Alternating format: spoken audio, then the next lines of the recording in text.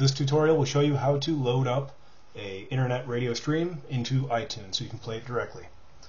For my purposes, I have removed my national public radio stream and kept a couple others from PRI in Minnesota.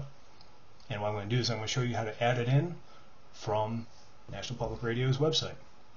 24-hour program stream, you click it, and up pops a flash player in a new window with the stream playing right here. Now, you see here, for a full schedule, you can visit this link. We go there, we can see that we have the schedule, but we also have alternate formats and another link back to the same flash player we were just looking at. They have Windows Media Player, which we're not looking for right now. We want the MP3 format, which is good for iTunes, Winamp, etc. Notice on the path at the bottom of my browser window, it ends in a.pls. So we're going to copy that link address and go into iTunes. And in here, we're going to go under Advanced, Open Audio Stream. We're going to paste the path of the URL to the PLS file and hit OK. For years, it wasn't anything that much.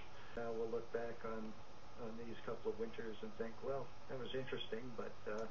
So as you can see, that was added as the NPR 24-hour program stream. Under the main list here for iNet Radio, and I am good to go. Conventional statistical methods to separate what